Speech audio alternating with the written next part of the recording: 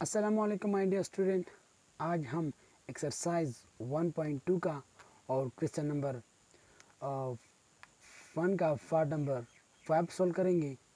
और हमारे साथ पार्ट नंबर 5 इसी तरह है कि x minus 4 divide by x is equal to 2। ये हमारे साथ पार्ट नंबर 5 है। आइए ये सोल्व करना होगा। ठीक है, सॉल्यूशन। माय डियर स्टूडेंट, यहाँ और देखिए कि हमारे साथ तो डिनोमिनेटर है x है। ठीक है, हम क्या करेंगे कि यहाँ बोथ साइड पर हम जो डिनोमिनेटर है x है ये दोनों तरफ मल्टीप्लाई करना होगा। ठीक है, यानी multiply x on both side.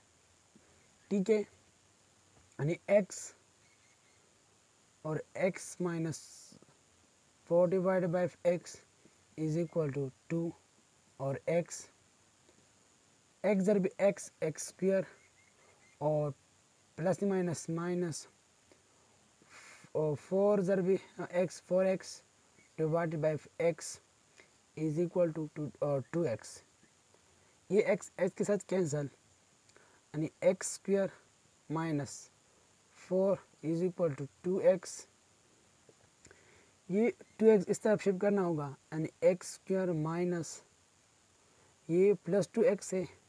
इस तरफ शिफ्ट जो लेफ्ट तरफ शिफ्ट करना होगा तो हमारे साथ क्या आ जाए, यानी minus 2x minus 4 is equal to 0।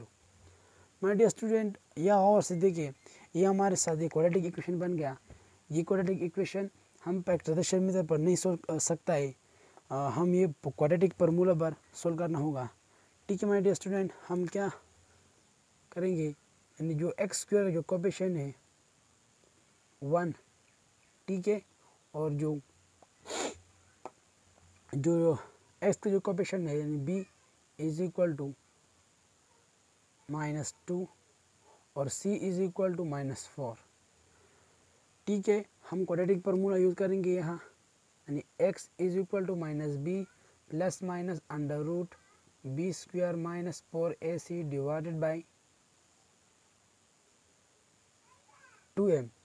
हम यहाँ जो वैल्यू है a और b और c के वैल्यू है यहाँ हम पुट करेंगे, यानी x is equal to minus b का जो वैल्यू है हमारे साथ ये -2 है हमारे साथ। ठीक है, -2m, यानी -2 plus minus under root b के वैल्यू है -2 होल स्क्वायर -4, a का जो वैल्यू है 1 और यू c का वैल्यू है -4। ठीक है, डिवाइडेड बाई 2 और a हमारे साथ 1।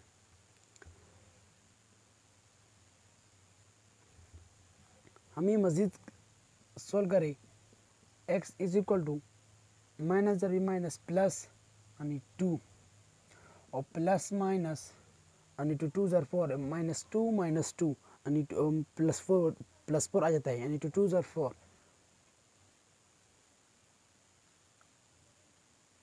4 माइनस 4 1 ज़र 4 और -4 अपने लगा लिया और डिवाइडेड बाई और 2 1 ज़र 2।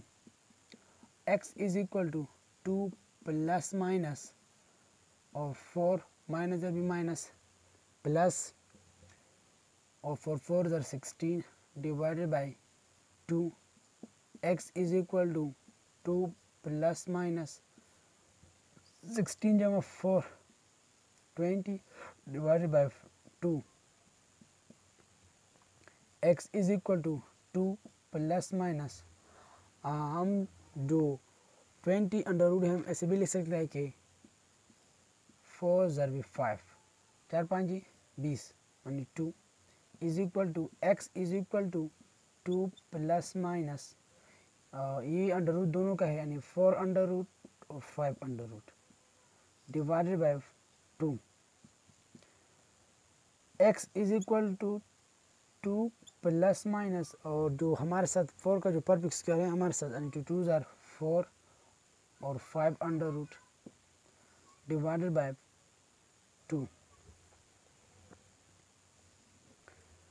यहाँ और से देखिए यहाँ हमारे साथ 2 कॉमन है, यानी x 2 कॉमन है हमारे साथ, यानी x is equal to 2 common लिया, यानी हमारे साथ यहाँ क्या रह गया 1 प्लस माइनस और 2 1 ज़र 2, यानी हमारे साथ 5 अंडर रूट डिवाइडेड बाई 2। यह हमारे साथ 1 है हमारे साथ, यानी हमने 2 कॉमन लिया, यानी और 2 1 ज़र 2 और 2 1 ज़र 2, यानी ठीक है। ये हमारे साथ क्या है 1 है हमारे साथ यहाँ, ठीक है माय डियर स्टूडेंट। ये 2 के साथ कैंसिल हो जाएगा, यानी हमारे साथ यानी x is equal to 1 plus minus 5 under root.